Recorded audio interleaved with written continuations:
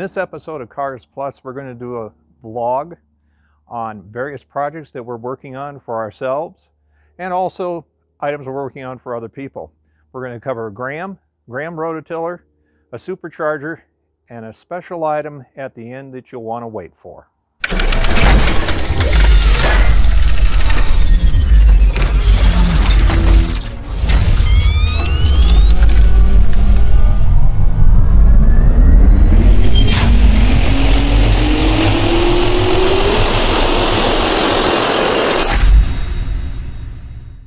Here we are with the Combination Coupe.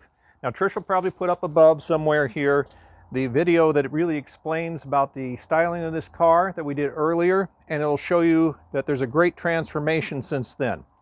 The entire car has now been painted. We've changed out the tires on it. That's part of the tires you maybe saw down in the corner. Just got the rear tires on yesterday.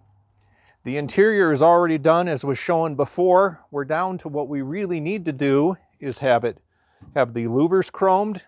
We have to have our window frames chromed. We have to replace our window glass. We have a vacuum leak, which I'm pretty certain is the windshield washer pump that I've got to find. We have changed out the carburetor. We'll show you that real quick. We're now running a Carter ball and ball on it. I have to do final adjustments on the Carter ball and ball. It's the same sort of carburetor we are using on our 39 sedan. We had a Marvel Chevrolet on here. I can make it work, but the car is grossly underpowered. Not much fun to drive, so we switched carburetors. We have a few other minor tweaks to do, some adjusting, as I said, on the carburetor, but this car is getting really close to done. Over here at the back of the car, I want to show you the fender skirt. If you look closely, and you might be able to tell in the video, we can certainly tell in person, there is a mismatch in the color here. That's because the paint I started with is no longer in production. I couldn't finish the entire car in this particular paint, and even though they're both attempt matches at the exact Graham color, this is probably a little closer than that one was. We will be repainting that fender skirt to make it match the rest of the car. I always tend to do something small and test it in the first place. And one of the things you can learn about how long this takes, obviously I have other parts of life going on, and I work on many other people's items for them, for their antique vehicles. But the reality is you can't restore a car in a week like they show you on television. That's total Hollywood. Don't believe it. It's not real. They've got a whole crew of people, and the car probably doesn't work very well when it's done. It takes months to years to actually accomplish everything with one of these vehicles. Here we are with the current state of the Rototiller. Now, we told you in the initial Rototiller video, for the few people who've watched it, that we were going to try to start it in the condition it was in. When we first showed you the Rototiller, we were talking about starting it up in its rough condition. But as you can see, we've taken a few things apart, largely because down here you'll see a tire oil slick. And we came to the conclusion the Rototiller needed a whole new set of oil seals. Well, to get to the oil seals, we have to disassemble things. And disassembling, look at what we found. All this mouse lint and garbage. Also more mouse lint and garbage up here. Had we even tried to start this thing in that condition, we'd have probably had a fire. So we didn't do it, and we're going through and cleaning everything up. It's going to get what I call a practical restoration, meaning that we are not going to be redoing everything. We're going to redo the oil seals as we take things apart.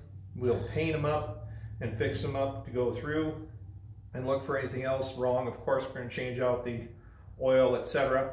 One of the nice things, though, is this part here is the dog clutch, and you have your fan right around it because it's air-cooled, but the engine is completely free. Just turns over beautifully. Now, of course, I have the spark plug out, so it turns that easy. Otherwise, I couldn't have done that. We found, for example, in the gas tank, that the gas tank was clean, but it was plugged up on the outlet side, and its fuel filter system, which is on the back, this little fuel bowl, happened to have a problem with it. We had to make a new gasket for it. We had to make a little handle for its shutoff. The handle was completely missing, so we made a little handle shutoff back here. We had to repair the muffler. There was so much mouse lint, etc. inside of certain parts of this. Had we started it, we'd have had a fire. So as you can see so far, we've gone through, and it's not just about painting. Every seal has been replaced, and we have made minor changes from original. It's the original colors, but the bolts, etc., I am going through and plating them in zinc because those are items you may have to do work on at various times, undo, and I don't really want to constantly be chipping up paint, even though we're actually going to use the rototiller to rototill and put in the bricks as we showed you in the other video, and she'll probably put that up for those who are wondering what was the other video about, in case you missed it. When the camera comes around this side, I want to show you something in particular that's interesting. That's the original tag.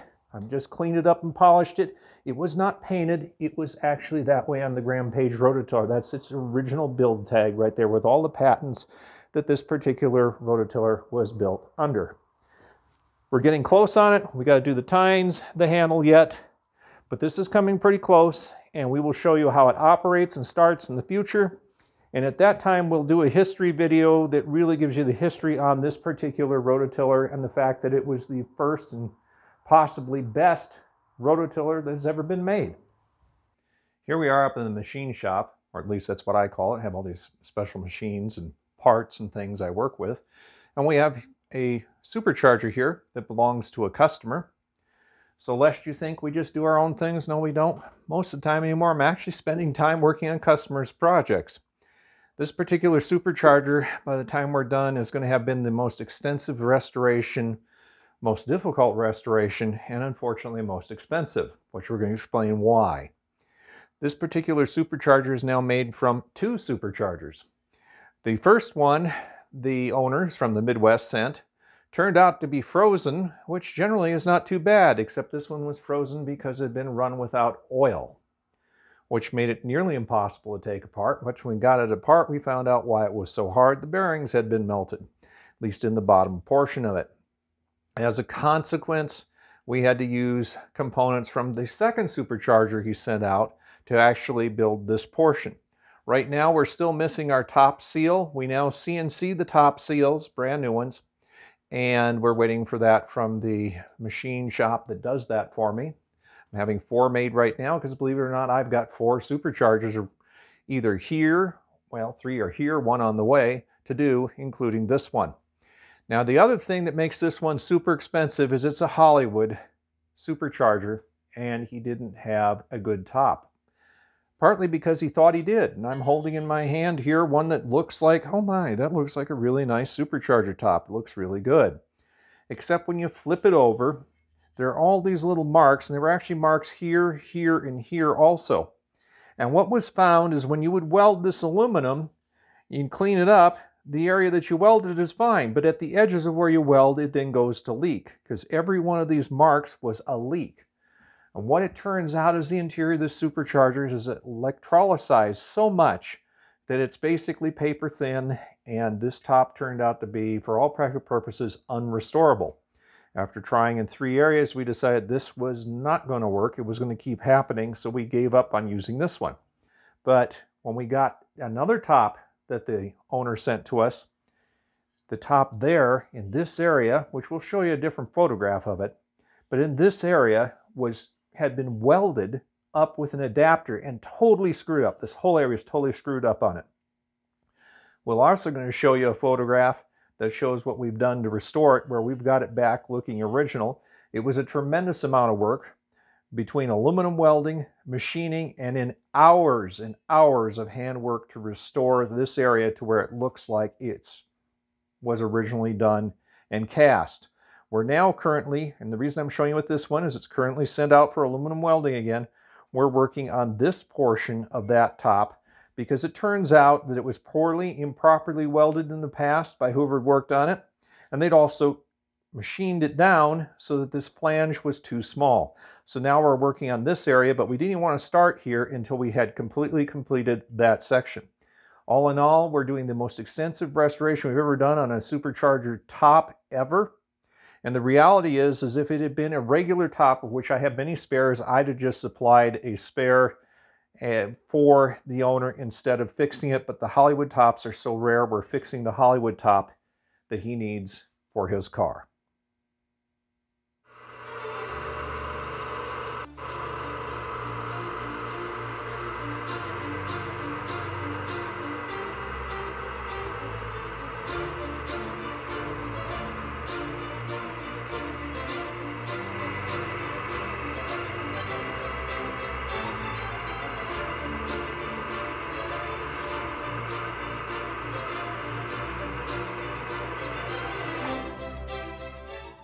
So here we are with the special feature. This is a 1946 Bellanca airplane. On the channel, a long time ago, we did one video that had to do with the airplane. This is another one of the restoration projects I have. And during the recent time, hadn't been out at the airport because they've been building a terminal. And it made it kind of miserable to be here with all the dirt, etc., construction equipment, so I hadn't been out here working on the airplane. We are currently engaged in working on the landing gear, at which time we will be able to finish up the last little bit on this wing, which is off and upside down, and be able to put the wing back on and put the landing gear on the airplane. We'll uncover it just a little bit so you can kind of get an idea that we've got a lot of parts off of it right now. Most of those parts have been completed. They're sitting in the back of the hangar. We've only got 4 pieces, not having to do with the landing gear, just 4 pieces that have to do with the rest of the airplane that need to be painted or finished. Now we'll take you around and show you the inside of the cockpit and its current condition. So now you can look inside the entire instrument panel, all the instruments, all the tags everywhere. We've redone everything in there, including finding correct yokes because somebody else had cut the yokes down. It's still in need of its radios, and we will put the rest of the interior back in it when we do the exterior assembly, which needs to be done first. But it gives you an idea that that's pretty much done already. We have to do final little fabric work here, very minor fabric repair. Now the reason this has all been done and the reason the wings are off, or this wing still, is because this airplane had been dumped in a ditch by the former owner at a small airport in Ohio. So we disassembled it, brought it out here to Arizona to fix it. And the reason it had been dumped in the ditch was quite simple. He was doing a high-speed taxi test and decided partway down the runway to shut off the engine, but he couldn't stop the airplane in time, and he literally dumped it in the ditch. And he damaged a few things. Made some damage to the bottom of the wings, damaged a couple of landing gear pieces, messed up the old prop. So we're going to show you the new prop that we've got for it that we had custom made. Here is our brand new Sensenich prop that we got. We had to order it through Wag Arrow. That's the only way it could be done. And it is a beautiful wooden prop here. You can see it's all handmade out of wood.